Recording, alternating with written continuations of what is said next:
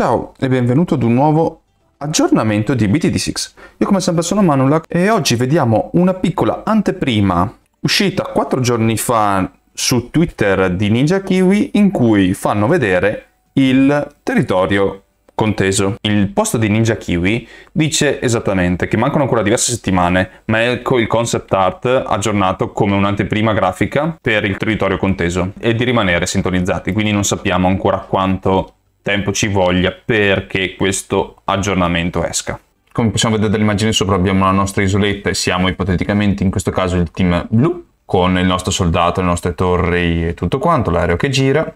Vi è il pulsante cooperativa, quello in basso a sinistra, e un pulsante con una freccia che non so assolutamente che cosa possa essere, leaderboards, ossia la classifica che potrebbe essere derivante dalle gare. Potrebbero essere gare, tutte queste cose qui, non si sa. Il pulsante per iniziare una sfida. E come vediamo da sotto vi è un territorio, sembra un esagono questa figura, quindi ci saranno ipoteticamente o 6 persone o 6 team che si sfideranno per mantenere il territorio. Come vediamo noi siamo il team blu e abbiamo conquistato quelle piccole zone lì. Sembra che ogni piccolo esagono sia una mappa da giocare. Qui sono dei territori neutrali come si vede dalla partita che bisogna iniziare per riuscire a conquistarlo. Nient'altro, vediamo che c'è un team viola e un team rosa che stanno facendo le loro strade e anche un team giallo che ha conquistato la maggior parte del territorio. Ipotizzo che quello verde sia neutrale. Ci sono delle rocce, della neve, dell'acqua, credo che siano relative magari alla mappa in cui si trovano, quindi uno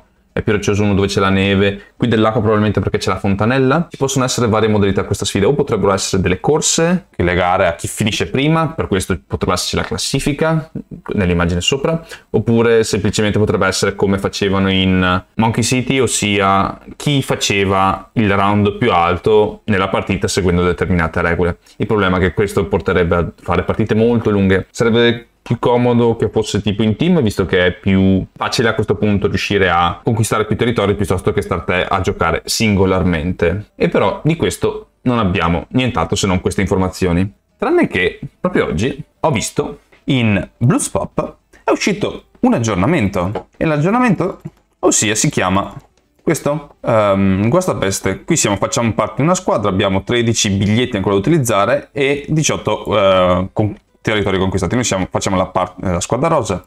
Qui abbiamo la classifica di tutti quanti punteggi di territorio sono stati conquistati tra le 6 squadre che vi sono. Qui abbiamo altri, quindi 13 biglietti utilizzabili per fare delle sfide.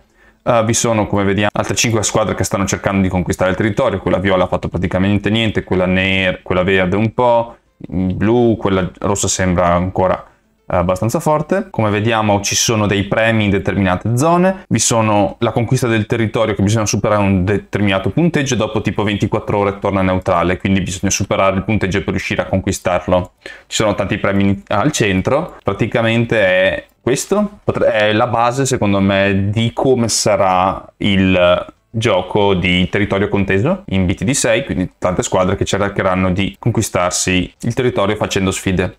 Il problema è che qui sappiamo già come può essere perché sono effettivamente le sfide normali. Qui per poter conquistare un territorio bisogna esserci accanto, quindi non posso mica andare io che sono rosa a prendere questa cosa qui, devo stare semplicemente in quelli vicini. Ad esempio provo a conquistare questo territorio qua per collegare i 2 rosa qui. E qui c'è la nostra partita da poter giocare e se facciamo un punteggio qualsiasi conquistiamo il territorio finché non ce lo rubano. Adesso andiamo avanti molto velocemente.